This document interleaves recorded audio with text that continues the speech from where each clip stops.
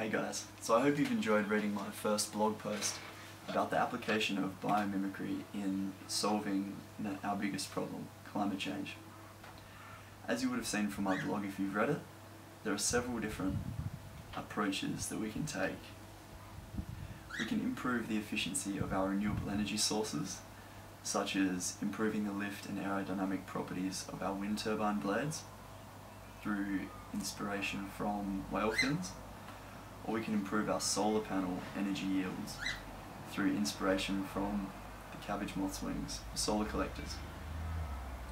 But the thing I want to focus on in this video is the consumption of CO2 to produce materials, in particular biodegradable plastics.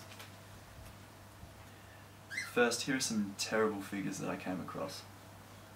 Did you know that there's an estimated 5 trillion pieces of plastic floating around in our oceans currently? And of this, a huge amount of plastic bags. This has been greatly contributed to by our habit of consuming 500 billion single-use plastic bags every year.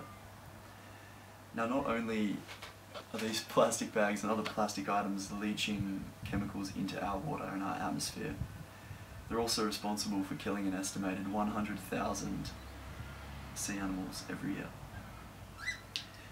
Now imagine if we could take CO2 and create biodegradable plastics. We'd be killing 2 birds with 1 stone.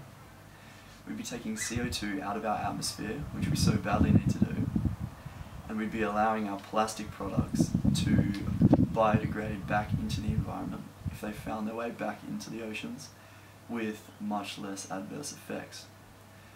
Currently, plastic manufacture produces a lot of CO2 amongst other chemicals, and is based on petroleum.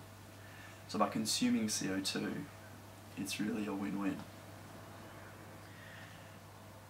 But researchers are coming closer and closer to achieving the creation of biodegradable plastics from CO2 every year.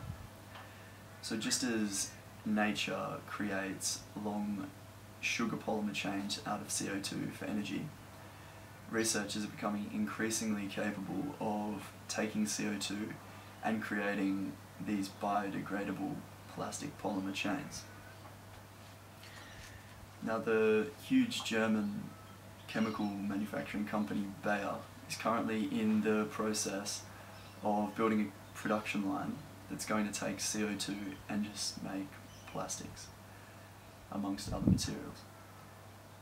And if we could implement this on a large scale, if we could get our plastic bags and plastic bottles produced in this way, it could be a huge step forward in the fight against climate change.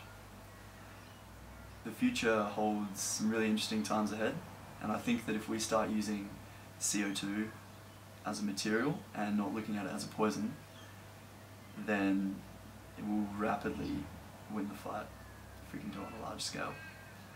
I'd like to hear your opinions, and if you've got any other ideas, please let me know about them in the comment section. Cheers.